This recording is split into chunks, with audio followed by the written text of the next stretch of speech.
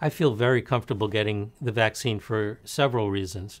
First of all, both the Pfizer vaccine and the Moderna vaccine have been through large clinical trials. The Pfizer vaccine included 30,000 participants, the Moderna vaccine, 40,000 participants. So we know well that the vaccines work and about their safety profile. Also, the FDA has not altered their approval process at all. They've accelerated the approval process, but the steps in the approval process are exactly the same. The review panels, the way that the data are considered, all of that gives me great confidence that these vaccines are really excellent, 95% effective, and that they're safe. So I'm going to be one of the first ones who's rolling up my sleeves to get this vaccine to make sure that I'm protected, and as importantly, that the community is protected and that we can stop the spread of COVID-19 and open up things in society again.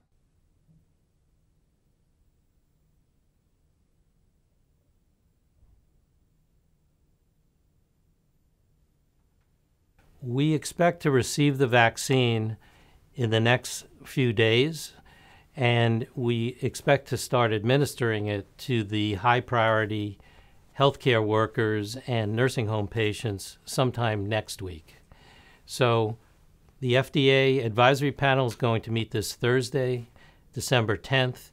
We expect to get the vaccine in sometime probably over the weekend, and the authorization will likely come through towards the beginning of next week, maybe Monday, December 14th. And then we anticipate being able to start delivering it to the priority group 1A, which includes healthcare workers at risk and the nursing home patients. The public will get the vaccination subsequently as we get additional supplies and as time goes on. So through the early months of 2021 and through the mid-months of 2021, we'll go to groups 1B, priority groups 2 and 3, until everyone across the country is vaccinated and we truly can open up again as we beat back and stop the spread of COVID-19 through the use of the vaccine and also continued use of our mainstays, masking, social distancing, hand washing, which will remain important even after the vaccine is given and administered.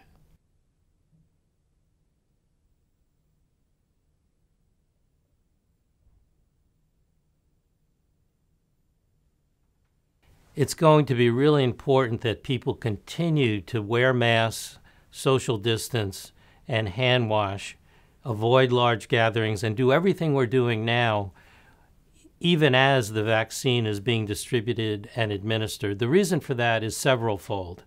First of all, at least 60% and probably 70 or 80% of the population is going to need to be vaccinated before we can ultimately stop the spread and beat back this disease so we can open up our restaurants and our gyms and everything else.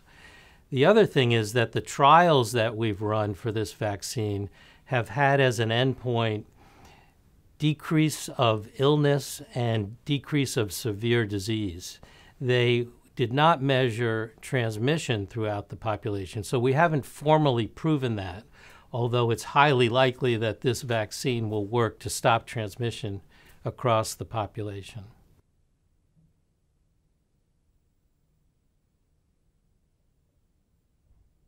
Carilion's going to initially get the Pfizer vaccine, and that vaccine is given initially and then 3 weeks later, 21 days later. So it's a series of 2 shots to get protection.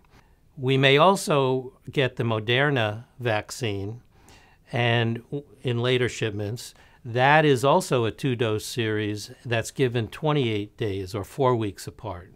So Pfizer to start, and then maybe Moderna in subsequent shipments.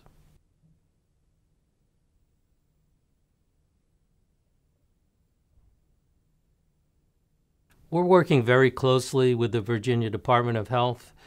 The vaccine is distributed and allocated by the federal government. It comes to the state governments, and then it's rolled out within the state to various points for further distribution. Carilion has the freezer space and other mechanisms in place so that we will be getting large shipments and probably and likely then distributing to other places in addition to what we need for our own, initially essential healthcare workers and nursing home patients.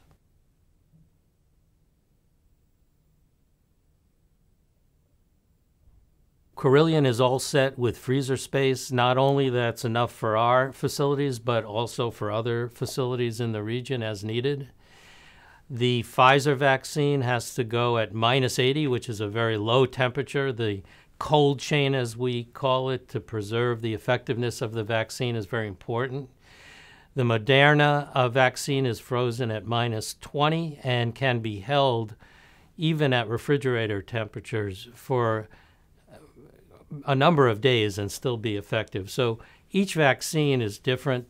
These are the first two vaccines that are coming out. There will be others that will come out, and so people will hear about, for instance, AstraZeneca, Janssen, and others that will be coming out down the road. We'll probably need all the multiple vaccines to make sure everyone across the United States is vaccinated.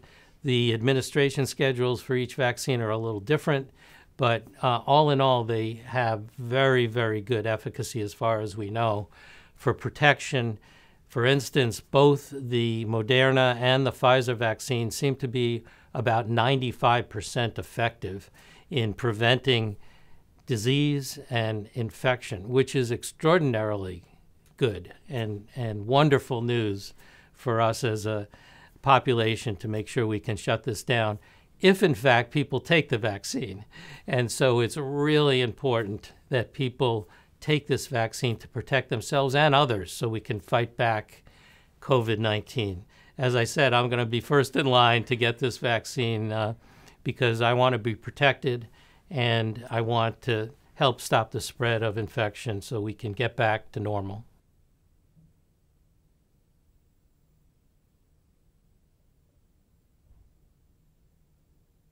The Pfizer vaccine needs to be stored in an ultra-cold freezer because that's the way they've initially tested the vaccine.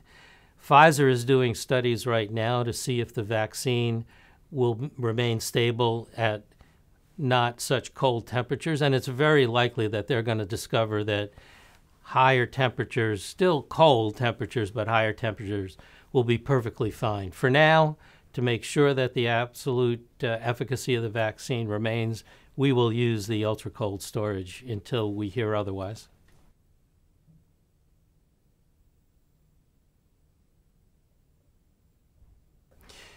The Pfizer vaccine and the Moderna vaccine both use a technology called mRNA or messenger RNA. This is a very exciting technology.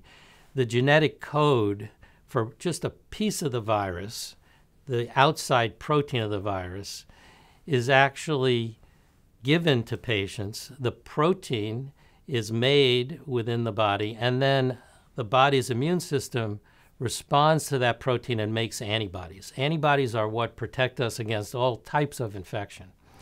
So there are many factories of this external protein of the virus. It's not the whole virus, so you can't get infected with the virus. It's completely safe. The body makes these antibodies, and then you're protected. This is really exciting because what's allowed us to make these vaccines so quickly is that we can make these little snippets of mRNA very quickly, and then we've got it. And then we test it in large-scale trials, as we have here, so that we know it works and that we know it's safe.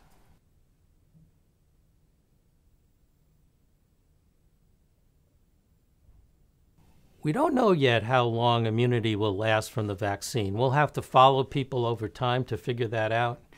Based on our knowledge of other vaccines, it's likely that the immunity will be long-lasting, but we always want to know for sure by following people and measuring things. That's the way science works and medicine works. So we think it's going to be long-lasting immunity, and we'll know for sure as time goes on.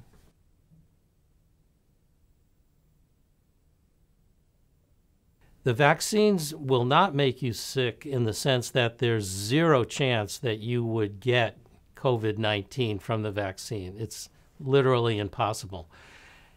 The vaccines do have side effects, however, and so when these are administered, much as some other vaccines, some small percentage of people will get side effects. With the first dose, those side effects are generally very mild or non-existent. They might include, for instance, headache, fever, muscle aches, those sorts of things. And in the trials that have included tens of thousands of participants, with the first dose of vaccine, those side effects occur in about 8 or 10% of people. With the second dose of vaccine, those same side effects can occur.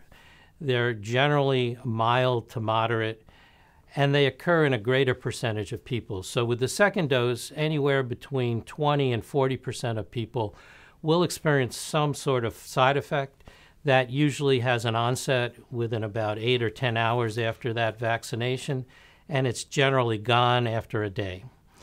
It responds to simple things like antipyretics, acetaminophen, aspirin, and then you're back to where you were.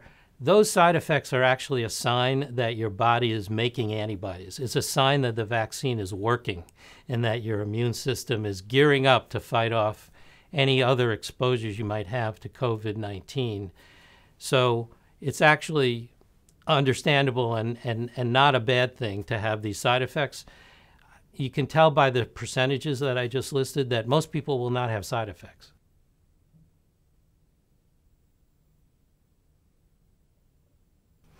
It's always good to report side effects, and there's a wonderful CDC site called vSafe, and on that website you can find a form to report side effects.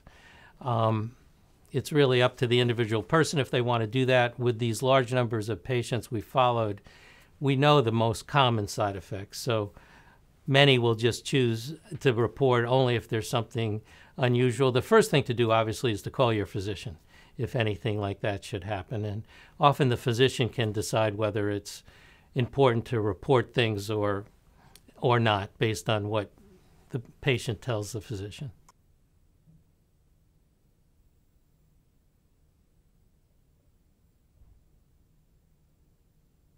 The Pfizer and the Moderna vaccines both require 2 shots to be effective. There's an initial first shot, and with the Pfizer vaccine, a second shot 21 days later or 3 weeks later. With the Moderna vaccine, you have the initial shot, and then 4 weeks later or 28 days later, you get the second shot.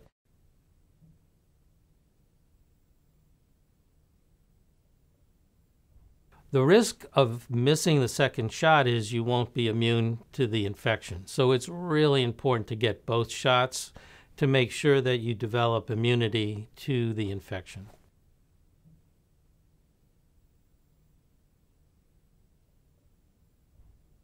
The initial wave of vaccinations will be given to healthcare workers, at-risk healthcare workers who are on the front lines caring for patients, other healthcare workers who are in the COVID units and, again, on the front lines caring for patients, and also to nursing home patients who are at very high risk for infection and death.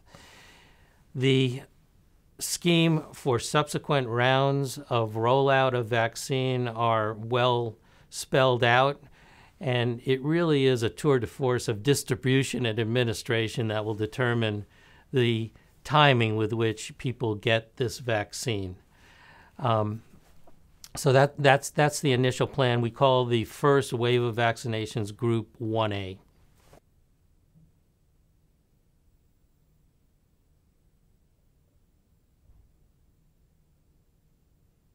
So all the trials include many elderly people because the trials focused on those most at risk for severe disease and death.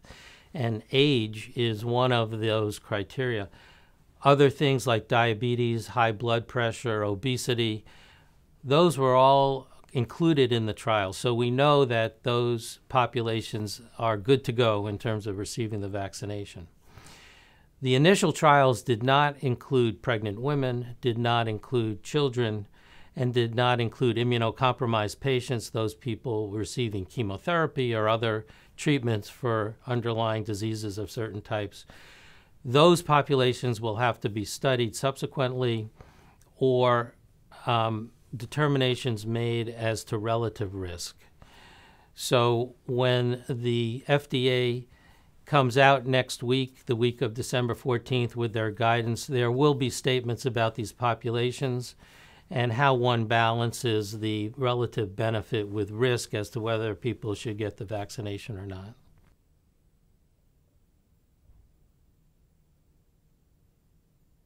The seroprevalence study is meant to measure antibodies and protection against COVID-19 for people in the southwestern part of Virginia. So you're free to participate regardless of whether you received the vaccine or not. That's fine.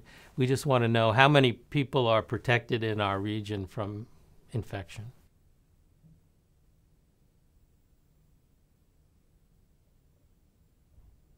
I think the key points and the questions I've received and the points I'd like to make is these are great vaccines. They're amazingly effective. There are some side effects, but these are easily managed. The benefit of protecting yourself against COVID-19 and stopping the spread of COVID-19 far outweigh any minor sorts of side effects. And for this to work and for us to open things up again in our area and throughout the country, everyone really needs eventually to take this vaccine so we can stop the spread of COVID-19.